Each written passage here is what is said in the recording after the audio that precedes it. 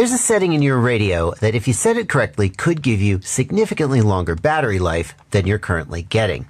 And that's not as important on a radio like this Radiomaster Boxer, which has a gigongous battery in the back.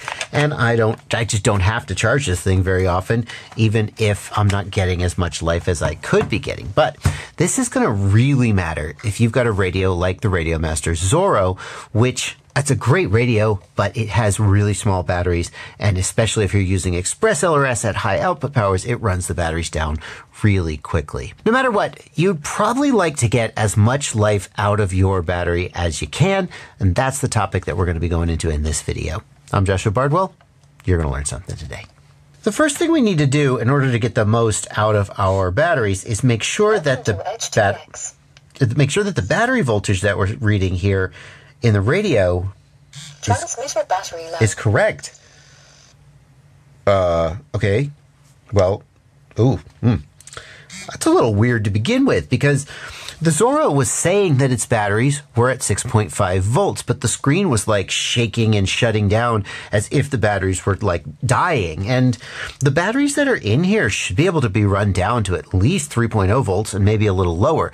These are 18350 lithium ion cells. They should go down to a minimum of 2.5 volts.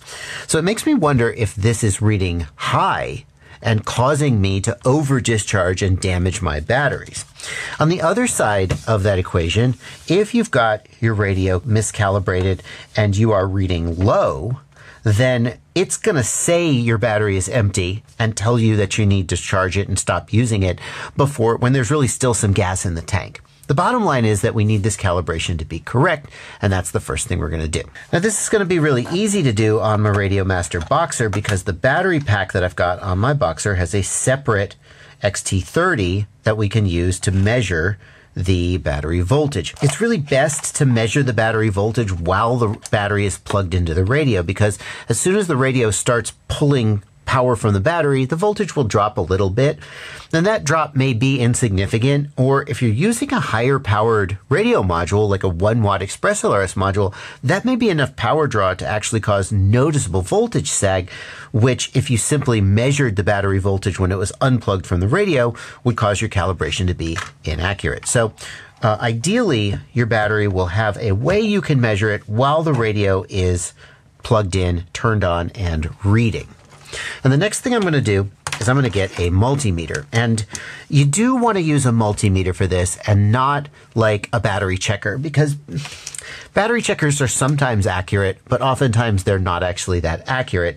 And accuracy is what we're going for here. So if you have a battery checker that you've like tested and cross-checked and you believe is accurate, go for it.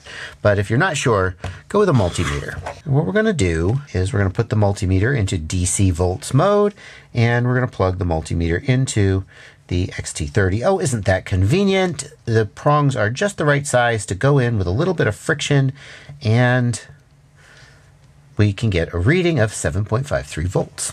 And we're reading 7.6 volts here, which is pretty freaking close to accurate. I would take that. But if yours is not reading accurate, here's where you can go to change it. I'm going to press the sys key on my radio, and I'm going to page to the hardware screen.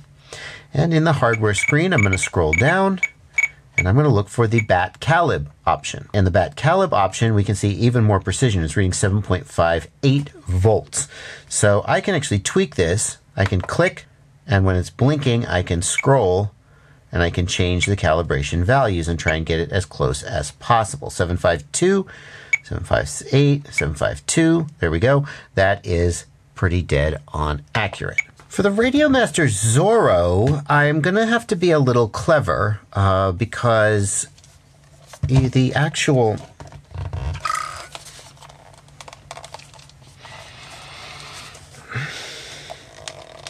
There are two reasons I'm going to have to be clever. I hate myself right now. I had a problem where these grips would slide off a little too easily.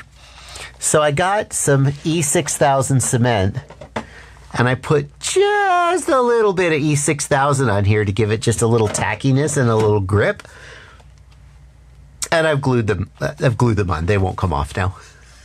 So Well, it's okay. I wasn't going to do that anyway. So that's okay, because I don't think the best way to measure the voltage is to go in here anyway. On the Zorro, there is actually a plug right here that is not designed to take a 2-cell battery and let you use it as an auxiliary battery for charging or for running in the field. However, I betcha that we can get battery voltage reading off of that as well. We're going to need to be real careful because we don't want to short circuit these pins.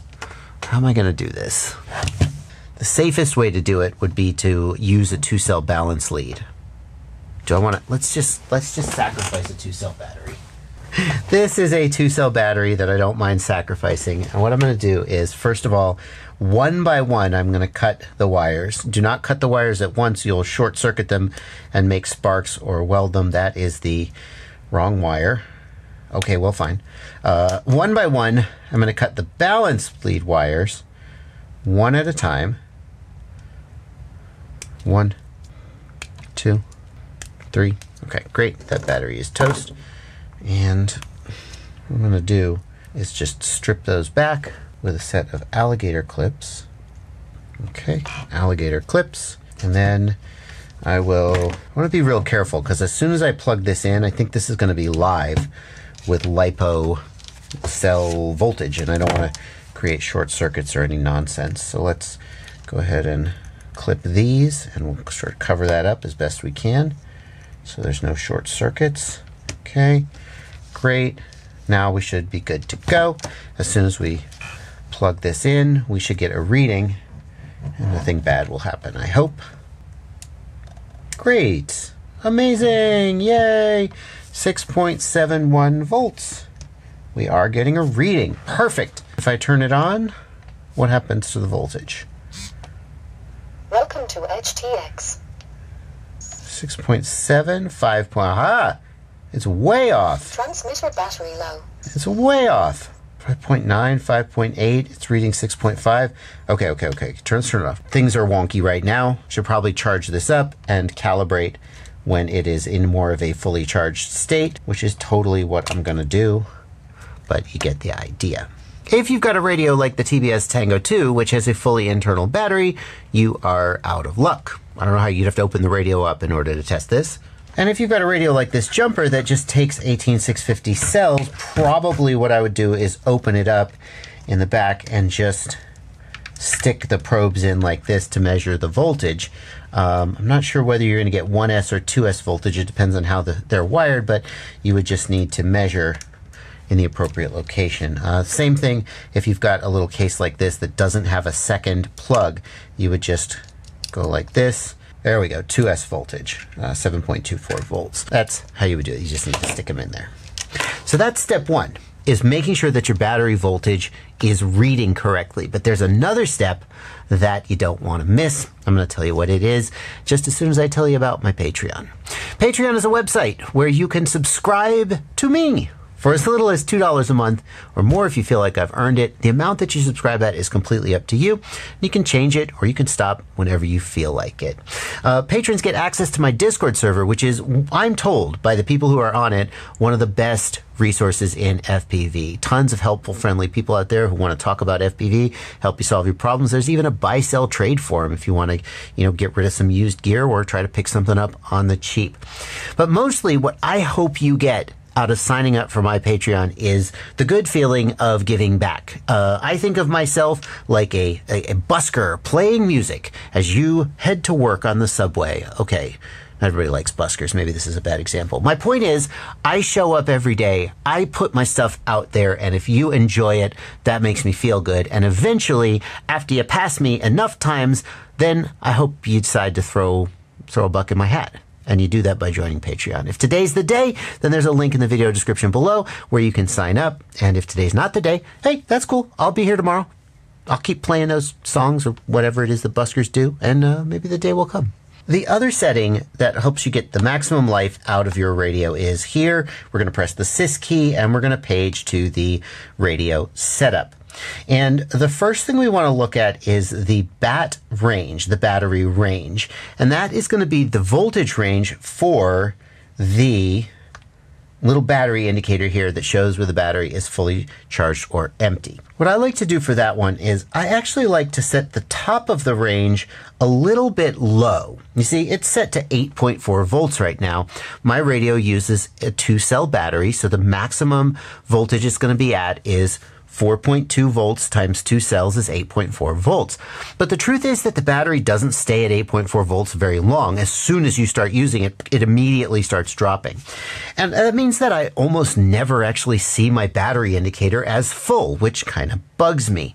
I'd like it to stay full for a little while, just so I get that happy feeling of, ooh, I'm all topped off. So I like to take the top of the Batt Range and lower it down a little bit to like maybe 8.2.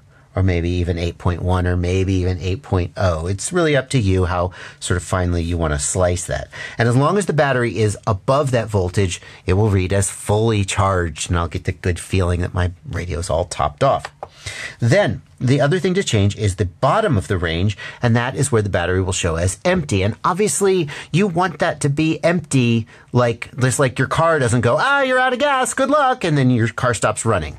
Your car goes, hey, you're going to be out of gas in like 50 miles, and starts yelling at you. I want the battery to show empty before it's really fully empty. And the answer to what empty is depends on what kind of battery you've got. If you have a lithium polymer battery, like in my Boxer, this is just a lithium polymer cell.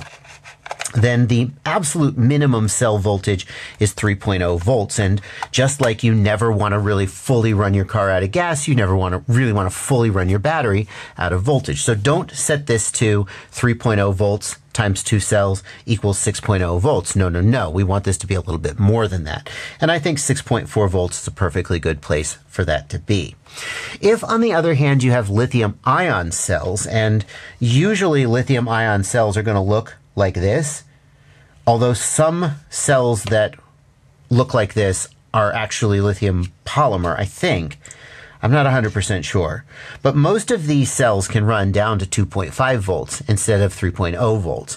So in theory, if you have this type of cell, you could set your minimum to 6.0 volts for 2 cell or 3.0 volts for 1 cell, and probably you'd be okay. But I would want to test that to be 100% sure that the cells, if you set this to 3.0 volts or 6.0 volts, and you run it down there and it just starts acting like my Zorro did at the beginning of the video, then you know you can't run the batteries down that low. But if you do have this kind of battery and you're only running them down to like 3.5 volts per cell or 7 volts for a 2-cell battery, you're actually leaving a lot of runtime on the table. You can run them significantly lower. So we're going to set the bottom of the Batt Range based on what type of battery we have. For a LiPo, maybe 6.4 or 6.5 volts. For a lithium ion, maybe as low as 6.0 volts.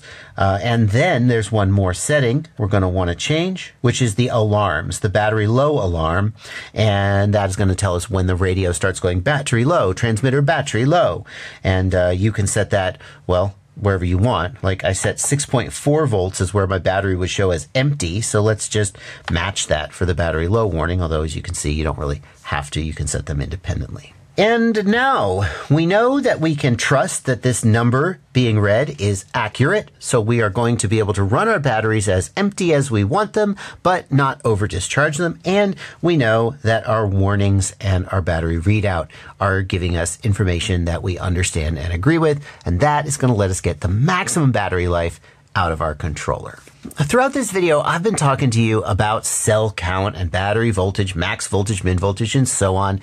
And I hope that all of that stuff is like, yeah, obviously, Bardwell, I know how to use batteries.